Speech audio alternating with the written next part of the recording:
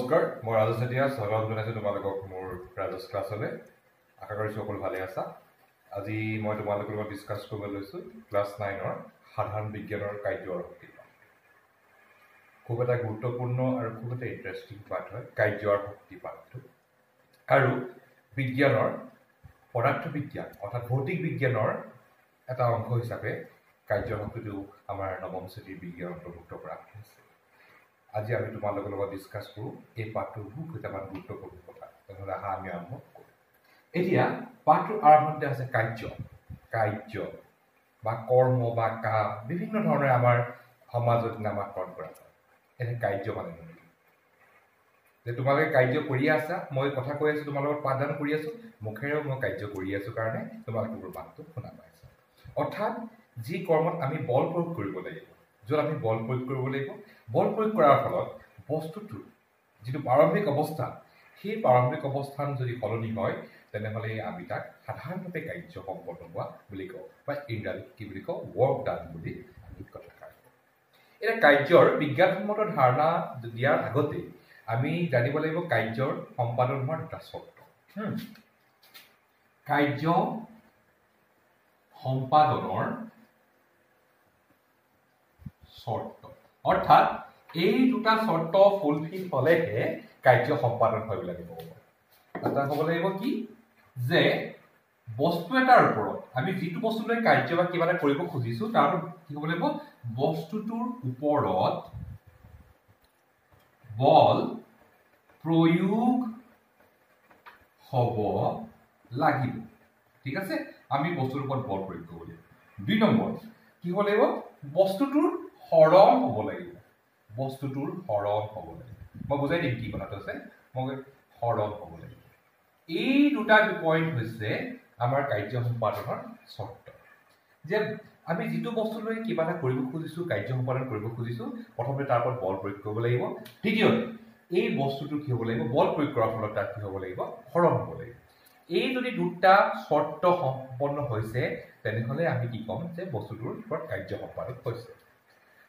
এটাও নহব যে বল প্ৰয়োগ নকৰাকে যদি বস্তুটো হৰণ হয় তেতিয়াও কাৰ্য নহব আৰু বল প্ৰয়োগ হৈছে কিন্তু বস্তুটো কি হৈছে তাৰ স্থানৰ পৰিৱৰ্তন হোৱা নাই বা হৰণ হোৱা নাই তেতিয়াও কাৰ্য সম্পাদন নহব অৰ্থাৎ একেলগে দুটা কাম হ'ব লাগিব বল প্ৰয়োগ কৰিব লাগিব আৰু বস্তুটো কি হ'ব লাগিব হৰণ কৰিব লাগিব যদি মই কি কৰো বল প্ৰয়োগ কৰিছো সাপোজ মই মোৰ মূৰৰ ওপৰত 120 কেজি ওজনৰ ভাৰ এটা লৈ আছো কিন্তু মই তাৰ কি কৰা নাই মই তাৰ অৱস্থাৰ পৰিৱৰ্তন কৰা নাই তেনেহলে কি নহব কিন্তু বল প্ৰয়োগ কৰা নহব তেনেহলে কাৰ্য সম্পাদন হ'ব অকল বলহে প্ৰয়োগ হৈছে বস্তুটো হৰণ নহয় ঠিক আছে এইটা কথা আছে বেসিক কনসেপ্ট অৰ্থাৎ যদি মই কাৰ্যৰ সংজ্ঞা দিবলৈ যাওঁ যে স্থিৰ বলে ক্ৰিয়া কৰাৰ ফলত যদি বস্তু এটা প্ৰাৰম্ভিক অৱস্থাৰ সলনি হয় তাকে কি বুলি কোৱা হয় কাৰ্য বুলি কোৱা হয় যে বল প্ৰয়োগ কৰিলে যদি বস্তু এটা হৰণ কৰে তাকে কাৰ্য বুলি কয় ঠিক আছে তেনেহলে আমি কাৰ্য বুজি পালো এতিয়া কাৰ্যৰ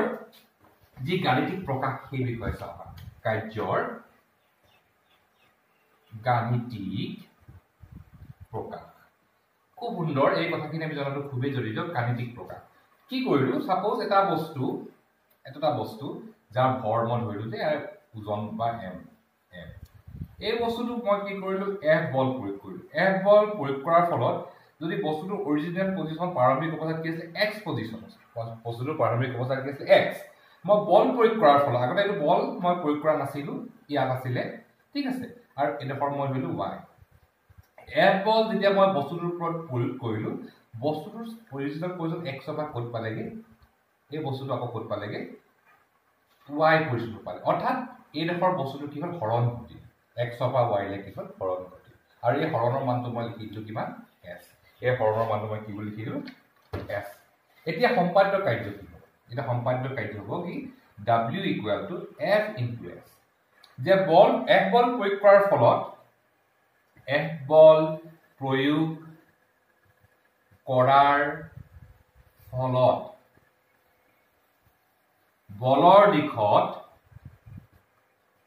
বলৰ দিশত বস্তুটো হৰণ s ঘটিছে কিমান ঘটিছে s ঘটিছে স্থিৰ বল প্ৰয়োগ কৰিছো মই কি বল প্ৰয়োগ কৰিছো স্থিৰ বল ঘটিছে এইখন হৰণ কি হ'ব w একেৰে সম্পাদ্য কাৰ্য w = কি হ'ব f * s সহজভাৱে ক'বলৈ গ'লে F বল প্ৰয়োগ কৰাৰ ফলত বস্তুটোৰ যদি S হৰণ ঘটে তেন্তে সম্পাদিত কাৰ্য W ইকুৱেল F।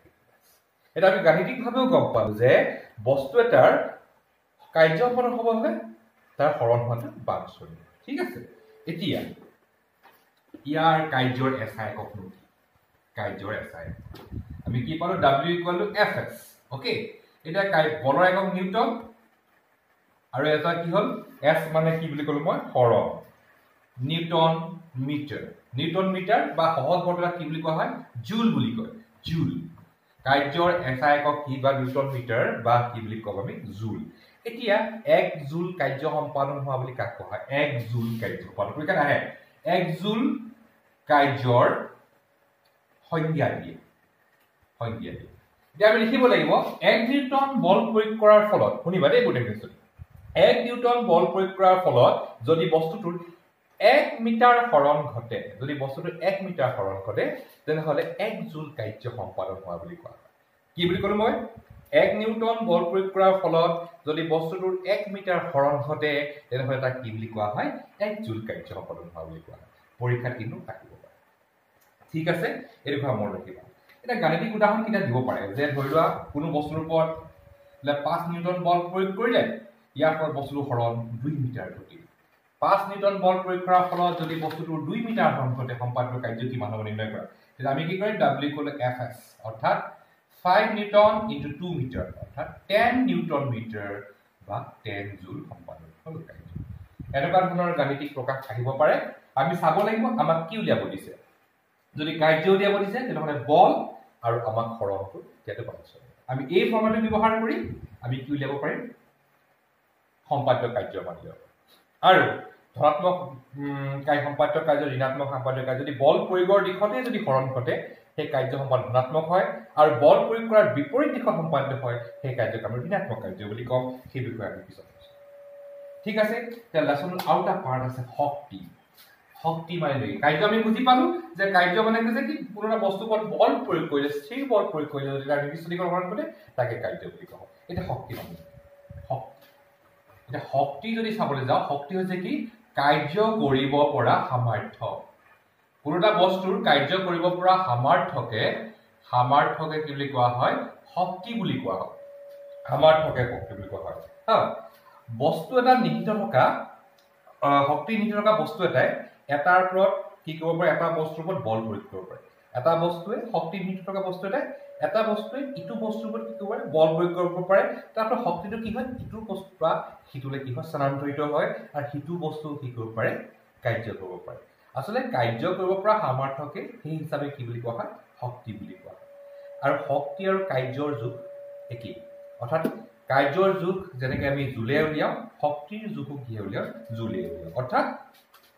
1 জুল কাৰ্য সম্পাদন কৰিবৰ কাৰণে যি প্ৰয়োজন হোৱা শক্তিকে কি বুলি কোৱা হয় 1 জুল শক্তি বুলি কোৱা হয়। কোনো এটা বস্তুৰ 1 জুল কাৰ্য কৰিব পৰা সামৰ্থ্যকে কি বুলি কোৱা হয় বস্তুটো 1 জুল শক্তি বুলি কোৱা হয়। ঠিক আছে, আমি বুজি পালো যে কাৰ্য কৰিব পৰা সামৰ্থ্যকে শক্তি বুলি। শক্তিৰ প্ৰকাৰ ধেৰ।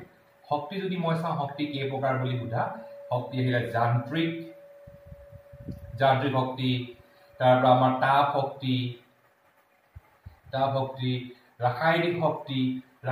আহিলে, তাৰপৰা আমাৰ বিদ্যুৎ শক্তি আহিলে বিদ্যুৎ শক্তি, পোহৰ শক্তি, বিভিন্ন ধৰণৰ শক্তিৰ প্ৰকাৰ বিভিন্ন আছে। এটা কথা মনত ৰাখিবা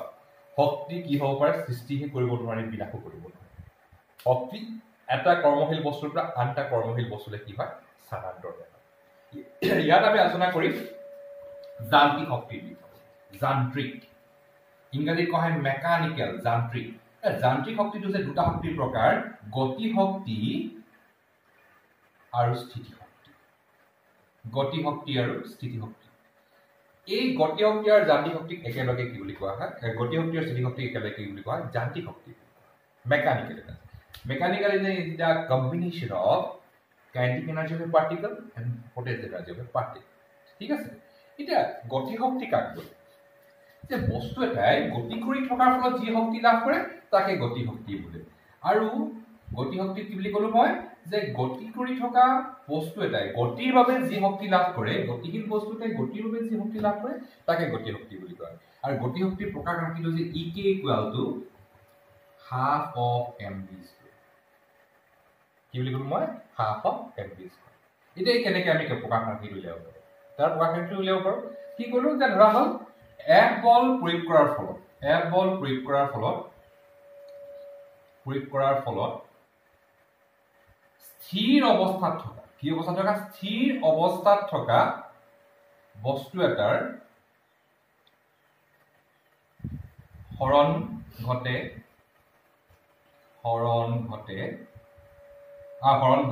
কিমান হৰণ ঘটে s হৰণ ঘটে আৰু বস্তুটোৰ বেগ কি বুলি কলো মই v বস্তুটোৰ বেগ v ঠিক আছে আৰু বেগ যেটা বস্তুটো হৰণ ঘটে তাৰ নিশ্চয় কি হ'ব ত্বৰণ আহিব ত্বৰণ হইলো মই কি এটা নিউটনৰ সূত্ৰ মতে আমি পাও যে v স্কয়াৰ - u স্কয়াৰ কি বুলি ক'ব 2as বা 2as equal to v square minus u square or s is equal to v square minus u square divided by 2as okay eto s etia আকো এটা কথা গম পাও যে নিউটনৰ গতিৰ দ্বিতীয় সূত্ৰ অনুসৰি f equal to কি বুলি গম পাও ma f equal to আমি ma বুলি গম পাও ইয়াৰ কি পালো যে f equal to ma এটা গম পালো আৰু এটা গম পালো কি s equal to v square minus u square divided by 2as এতিয়া আমাক উলিয়াব লাগে কিহৰ প্ৰকাশ ৰাখি উলিয়াব লাগে তোমাকে কৈছো আমি কিহৰ প্ৰকাশ ৰাখি উলিয়াবলে আমি গৈ আছো দুটা এটা বস্তু প্ৰকাশ ৰাখি উলিয়াব গৈছে আমি গতি শক্তি E k = half of mv square মই তোমালোকক দুটা সূত্ৰ দিছো